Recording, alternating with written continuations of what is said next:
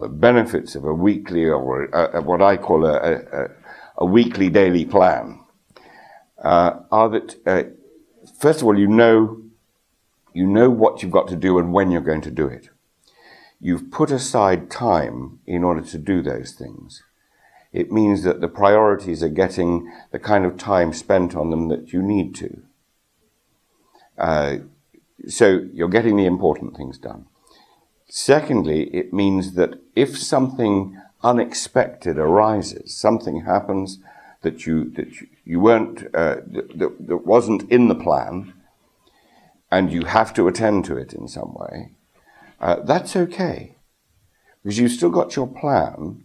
It may mean then that you've got to shuffle things around, but you know that if you've had to take 2 hours or 5 hours or a full day to do something that you hadn't expected to do, at least you know that you have to rearrange the plan and put the most important, redo the plan so that the most important things take place at a different time from the original plan, but they will get taken care of.